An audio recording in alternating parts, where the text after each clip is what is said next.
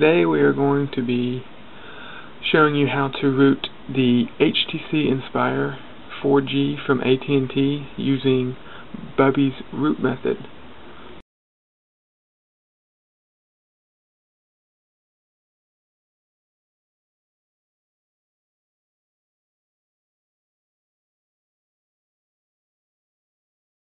Okay, once we have HTC Sync installed, we are going to want to uninstall the program so that it will just leave the drivers.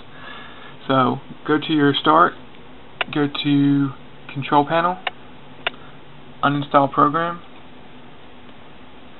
scroll down, you'll find HTC Sync, and you'll see that it's installed some other drivers. We're going to leave those, but we want to uninstall Sync. So click on Uninstall. Yes, we want to uninstall Microsoft Security Essentials, or if you're running another antivirus software program, I highly suggest uninstalling it before you download Bubby's program. If not, it can cause issues with downloading the program. Even just disabling it may not be enough. So I highly suggest just uninstalling it. We'll be sure to remember to reinstall it once we finish rooting our phone.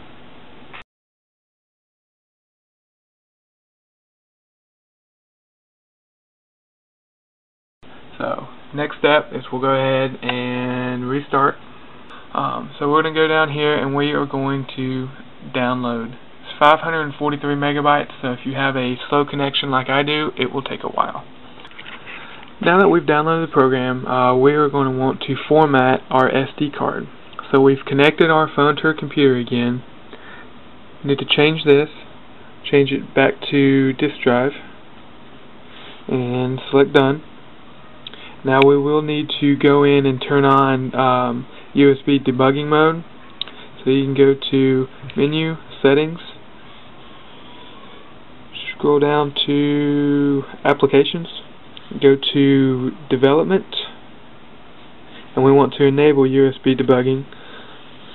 Hit OK. Fast boot, we'll go ahead and disable that. So that's disabled. And we're going to format.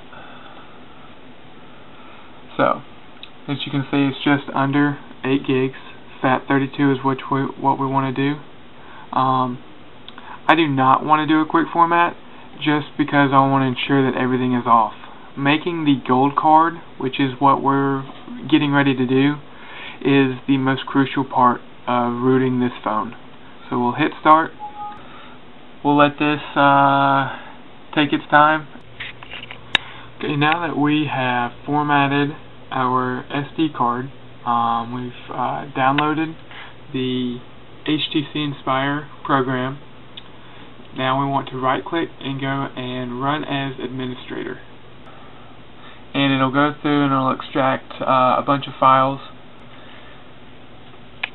And we'll just wait and see.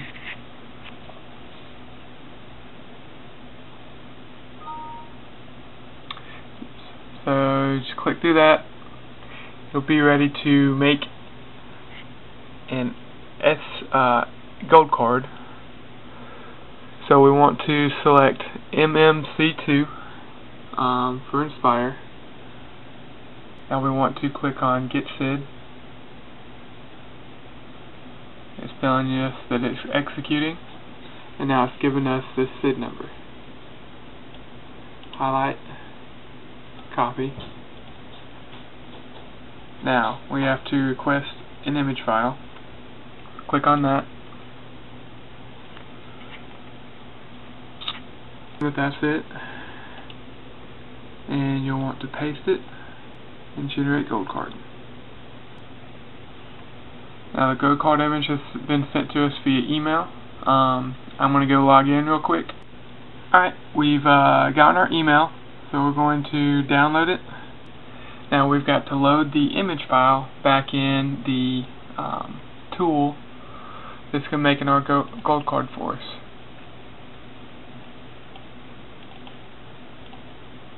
So open that image. Now we're going to patch it make sure that you have that one selected, and we're going to patch it.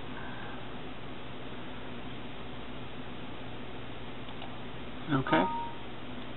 Says success. It's now a gold card. This does not necessarily mean that it was a success. The only way you'll find out is if this procedure actually works. I am done making my gold card. Okay. Here we have Bubby's program. We're just about ready to go. One of the things we want to make sure that we do is in your folder, we want to eject from the Android phone. So now it says that it can safely be removed. So let's go back to our phone, and we want to change it from disk drive, and we want to change it to charge only. Now that we've got that done, so let's begin. Okay. Press any key to continue. It says pushing the exportable ROM to your SD card. This could take a while. Okay. It's finished pushing the exportable ROM to our SD card. Now it says when rebooting into bootloader to downgrade your Inspire. When fast boot comes up, press the power to enter HBoot. Then we're going to press enter on this command console. So now we have entered HBoot. So now we're going to press enter and press it twice. It says your phone should now search for the pd98image.zip and then ask you to install the update. It says here, SD checking, loading, no image. It's looking for it again. No image or wrong image, and now it says loading pd98image.zip. Okay, now it's checking it, so let's just kind of let it work and do its process. Okay, it says, do you want to start the update? So we do. It says update in progress, do not power off the device. As it's going through this process, as you can tell right now, we have S on, as you can see that at the very top. We want that to say S off when this process is finished. Okay, it says update complete, press power to reboot. So, hit the power button. Okay, so now we've installed the update. We're going to press any key to continue. Okay. Says press power to reboot, which we just did that. So now it's come up. We have wiped our phone, so just go through this process. Go ahead and skip everything, and finish. Okay. So now we want it's on charge only, so we want that. Go to menu and settings, and scroll down to applications. We want to turn fast boot off. Unknown sources, we want to enable that. Development and US debugging, we'll turn that on. Okay, take it back out to the home screen. So now we are going to press any key to continue. Okay. Okay. Now it's doing the radio exploit. Press any key to continue. So let's continue on. Okay. Success. Open the terminal on your phone and type these simple commands, each followed by an enter. And there it is. Press any key to continue. So now we're going to type in /data local temp rage. So type in /data, D-A-T, /local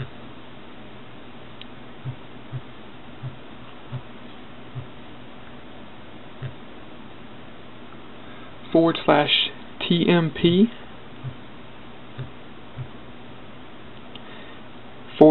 /rage.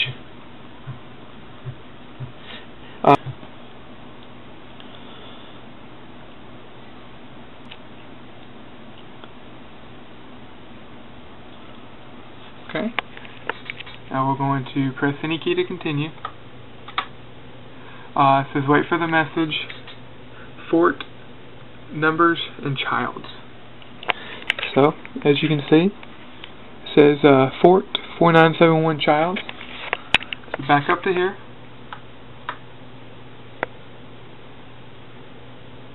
Launch terminal emulator again in the phone. It'll force close, launch it a second time, and then you'll have temp root shell. So at this point, this is where it's imperative that you back out of the program. Do not hit your home button. You want to hit the back. What this will do, this will log out of terminal emulator. So we'll press it. It says force close. We'll close it. Press it again. And this time it has booted up. So now we're going to press enter to continue. Now we're going to type these commands.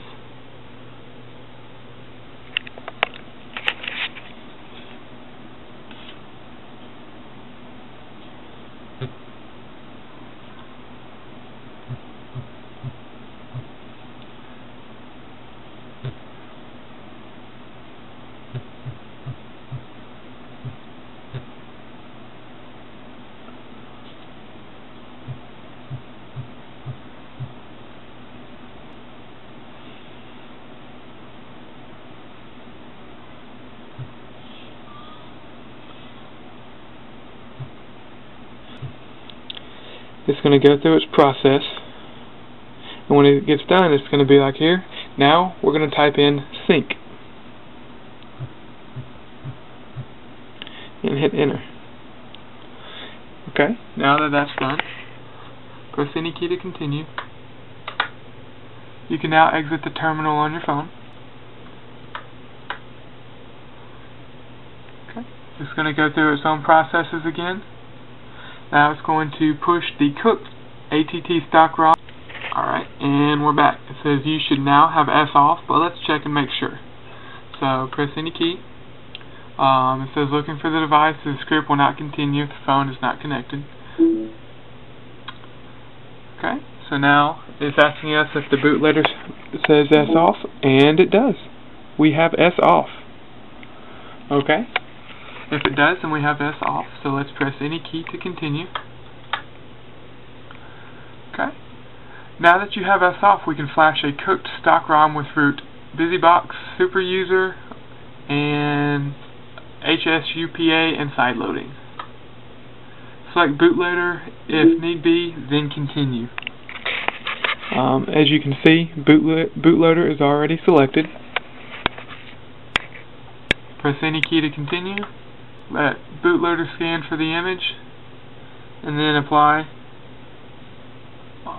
the update.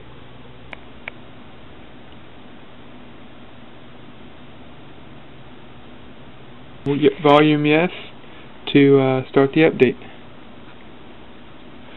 and we'll get back to you when this is finished. Alright, it's finished, so we're going to press power to reboot. Do that. Come back up to our command console, press any key. When it's done, press power to reboot, press enter to continue. Your phone now has S off, root, and clockwork.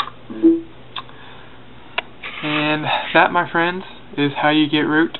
Your next step is you're going to want to double check that you do have root by using Super User or downloading a root checker from the market. As you can see, we have the Super User app, which means we now have root.